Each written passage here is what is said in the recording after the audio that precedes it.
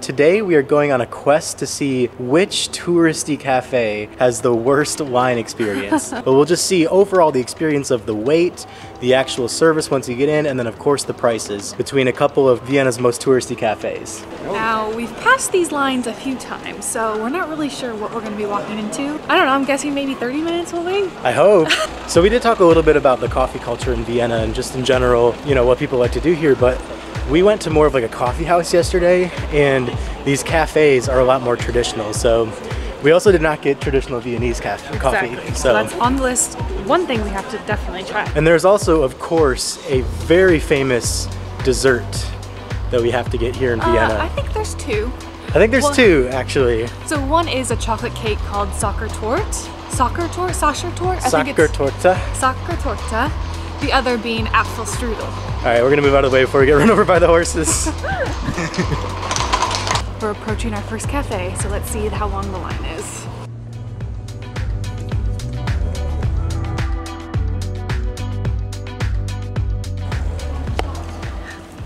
I think so far so good. It looked a little longer yesterday when we walked past, so fingers crossed it's under 30 minutes.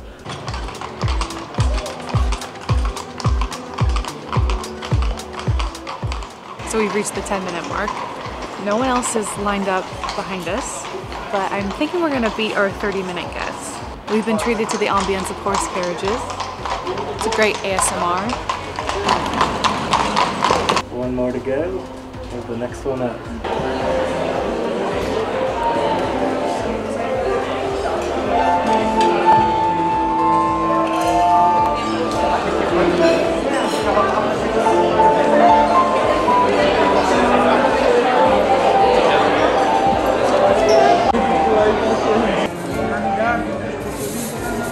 The final minute count was 13 minutes, and I think that we lucked out because I think it's usually a lot longer. I think we totally lucked out. So we're here and we're gonna get our traditional Viennese coffee.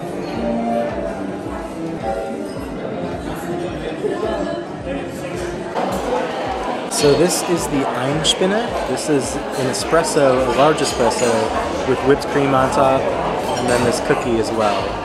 So this is a more traditional Viennese style coffee, and Sydney got the most traditional right over here. So I got the Cafe Melange. It's 1 shot of espresso, Viennese style, infused with hot water and steamed milk.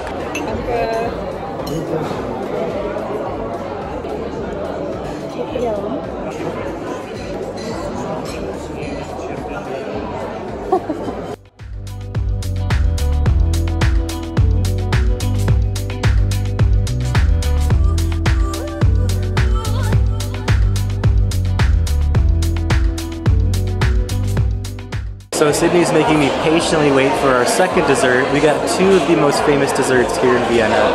This is called Sockertorte, we mentioned it before. It is essentially a chocolate cake, but it has this really thick layer of like chocolate ganache on top, and then it's served with whipped cream as well. This is what this place is famous for, and a lot of these other cafes are famous for their Sockertorte. I just can't wait to dig in.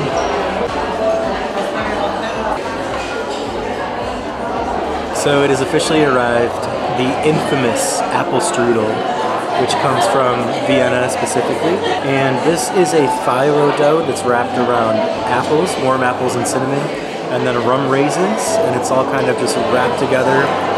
And it's also served with a little scoop of vanilla ice cream, so this is just apple cinnamon deliciousness.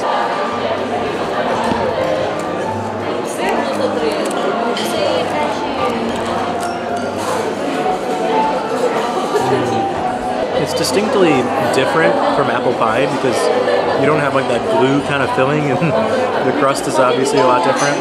Lots of cinnamon. I think I tried the ice cream. It's very soft ice cream. Okay, that's the perfect bite right there.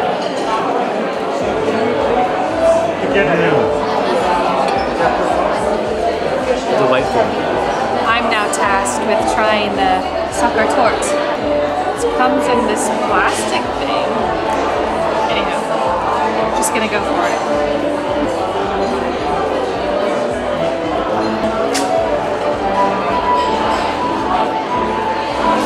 Not the best chocolate cake I've ever had, but I do enjoy that top layer of ganache. It's really nice. And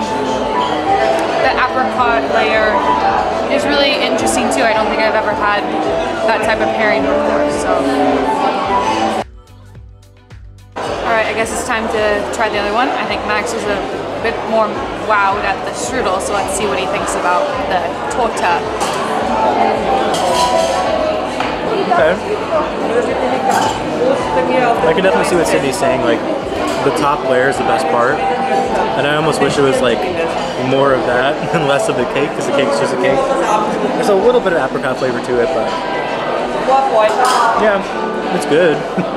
I would just eat that top layer with whipped cream. It's good.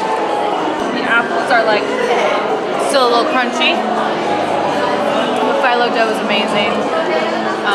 And having it with the melted ice cream, that's my favorite part. Okay.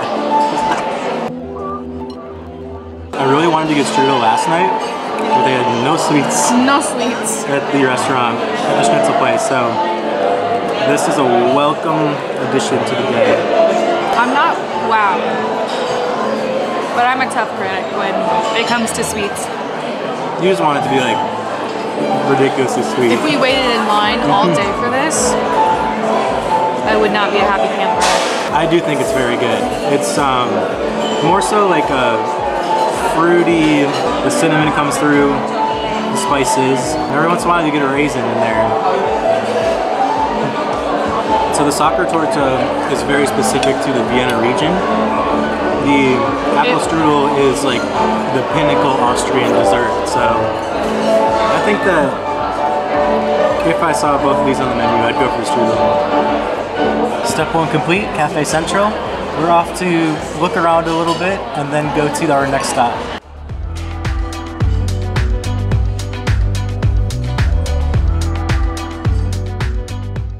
It's about the same length of line as when we got here as when we left. I would definitely say if you're coming on like a Sunday afternoon, it's gonna be somewhere around 10 to 15 minute wait. The prices were okay. I mean, it wasn't cheap, obviously, cheap, considering like the section of the city we're in, but for what you got, it's not terrible. Yeah, overall, I'd say like it's probably a one and done. I don't know if you have to do that ever again. So the vibes were good, yeah, but that was about it. It was a beautiful room. Yeah, coffee was good, desserts were okay.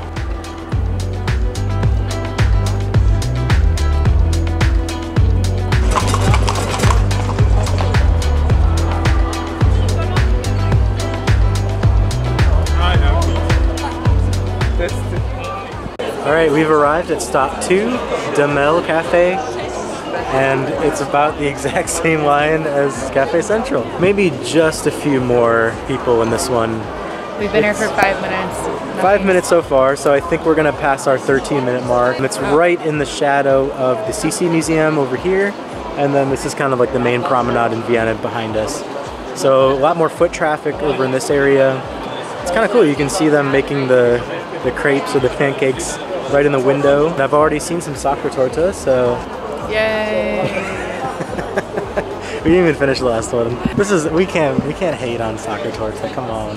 I'm gonna give it another shot. It wasn't bad. I liked it. It just wasn't. It didn't like blow my socks off, I guess. The wait continues.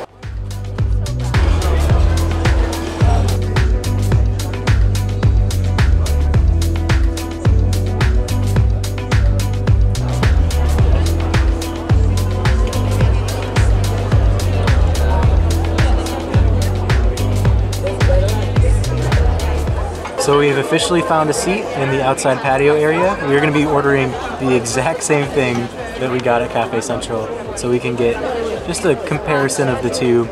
I don't think we're gonna be eating the entire desserts just because they're a little rich, so back to back might be a little tough, but we are gonna compare them and see also pricing. We haven't really gotten a good look inside, but the outside is perfect. I mean, right by the museum behind us, and then going to the promenade the other way, there's just a lot of foot traffic, great for people watching.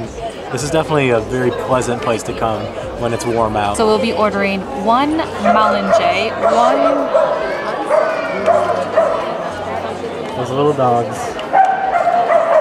Excuse you. We'll just patiently wait to get this rundown. I bet it was a schnauzer. We'll be getting one Melange, one Einspanner, one soccer tort and 1 apple strudel.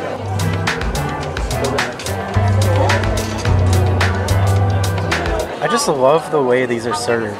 They look so pretty. Like these glasses, these see-through glasses where you can see all of the espresso kind of just melting, or the whipped cream rather, melting into the espresso. Dankeschön. Apple strudel. Danke.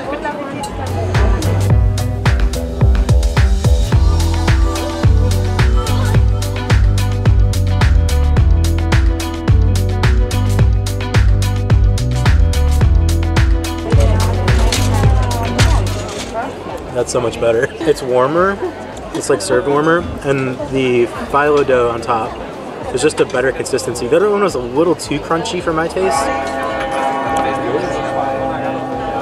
Like obviously you want it to have a little crunch to it, but you don't want it like hard. That is amazing. I feel like I'm living my peak Viennese life right now. This is Austria.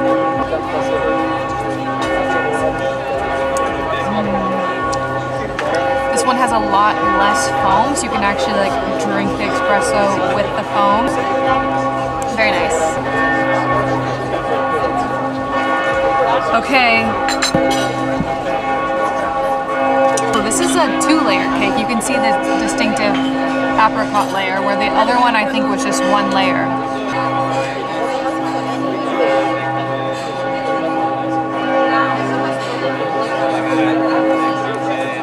I need to go in again. This is much better. Again, it's still a little dry, but not as dry as Central Cafes. There's just more apricot. In the other one, you had to really think about it. You had to really look for it, whereas this one just comes in. Yeah, I mean, that's like a distinctive factor of it. Otherwise, it's kind of just chocolate cake. So Exactly. it's good that I can't wait to try it. Here you go. So, Demel wins. Demel wins. All right, let's try this. That's distinctive. I've never really had anything like that. The other one was like, I've had chocolate cake before. I'm still gonna say that the ganache is the star of the show, but as you can see, the ratio is just a little better as far as cake to ganache. I thought on the other one it was like just a little bit of ganache on top and then like all cake. That's bomb. Yeah, that's way better. The apples are a bit more done. They're not like very crunchy. The last bit was at Central, they were crunchy. And I just feel like the filling here is just a little bit more cohesive. I will agree, Max, this is good. So I really did enjoy the strudel at Cafe Central, but this one's just a step up. I think the other one was like a 6 out of 10. This one's pretty close to a 10. It's so gritty with the cinnamon. The flavor, every bite is just absolutely amazing. Yeah, we've been so smitten over the desserts, I haven't even tried my coffee yet, which is probably a good thing because I'm very caffeine sensitive, and the last place I was feeling it. Oh, that's interesting. You can like taste the espresso in the whipped cream, and I didn't even really mix it. I just took that right off the top. But that definitely has a distinct espresso flavor. Yeah, there's a definite bite to the espresso. And it's just made a little bit softer with whipped cream. It's simple. It's a very simple idea, but one that I've never really seen served before. Demel, you are the winner! Yeah. Now, we only went to 2 cafes, and there's hundreds in this city, so... Yeah, I mean, a lot of them are probably a lot less touristy as well, but I did really enjoy that one. I did too. Touristy or not, I mean, it's so fun to have like all of the foot traffic going by. Yeah. Okay, no need to bore you with scoring all the different items that we got from each place, because every single item that we got, we liked better at Demel. Yeah, pretty straightforward. As far as the pricing, it was pretty similar. They were both around like 28 euros. So if you think about that for like 2 coffees, 2 desserts, that is kind of pricey, but... It's expensive. It's just something you gotta do every once in a while. Yeah, Demel the clear winner. Glad that we had that experience. It's not something that you have to do all the time when you come to Vienna. Totally. There's probably cafes that are a lot cooler for way less money, but tonight we have reservations at a traditional Austrian restaurant. Can't wait for some more Wiener Schnitzel. We got Schnitzel last night, which was made with pork. Tonight we're gonna get the actual Viennese Wiener Schnitzel made with veal and cranberry sauce. This place is called Greichenheisel, and it's right by St. Stephen's Cathedral. So if you're walking in that area, just coming right towards the canal, it's going to be pretty much right here. So definitely recommend it for some schnitzel.